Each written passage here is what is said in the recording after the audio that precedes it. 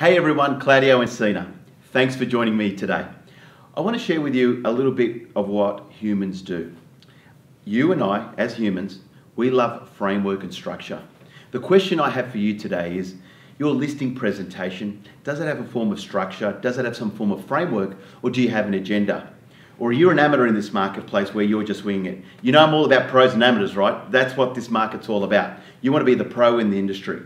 You see, with a listing presentation, you want to have that framework from the beginning.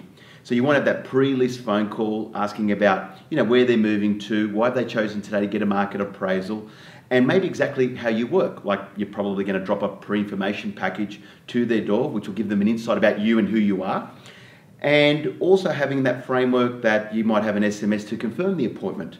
So you can see like there's little bits of pieces that start leading to sort of going, these people feeling like, this guy's a pro. Now, once you go to the listing presentation, of course, you ask some really good questions. And if you've seen my previous video about NLP, how, what, where, who, they're the words you've got to be asking in some of the questions that you're designing at the appointment. As you do stage one, or if you're doing a two-stage appointment, then you want to have the framework for the big listing presentation. This is where I find agents tend to fail.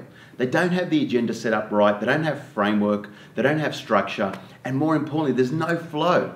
If you really want to get some outcomes, the listing presentation is all about gaining some high trust and they feeling comfortable with you. So right now, I'm going to quickly give you a quick overview of what a listing presentation framework looks like.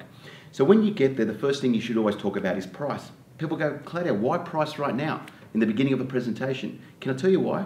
You don't want to be doing that right at the end and say your home is worth X, Y, Z, and they feel really offended by the price that you've given them. Guess what happens? They say, there's the door, get out of my house. If you're able to demonstrate at the beginning and talk about price up front, and if they don't feel as comfortable, you can talk to them about price positioning and buyer behavior as to how that all works. So we've got price. Then you're going to talk about the next part of the framework, which is the process, auction or private treaty, okay?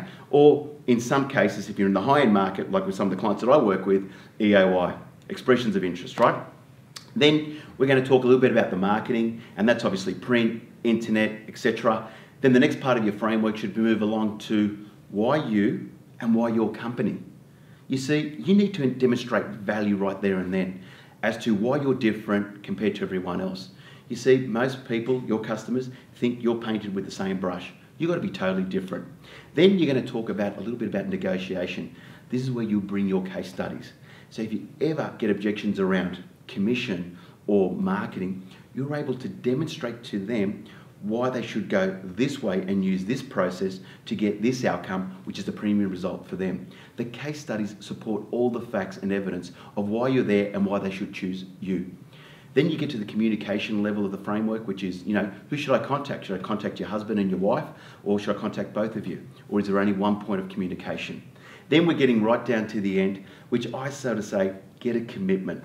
Now the commitment is obviously the best one, is getting the signed agency agreement, right? Would you agree? Absolutely. But sometimes some people just need time because that's their personality. They're going to check two other agents, they're not going to make a decision right there and then, and you just have to be patient. But getting a commitment could be, when should we speak again? Should I give you a call on Monday or Tuesday be better?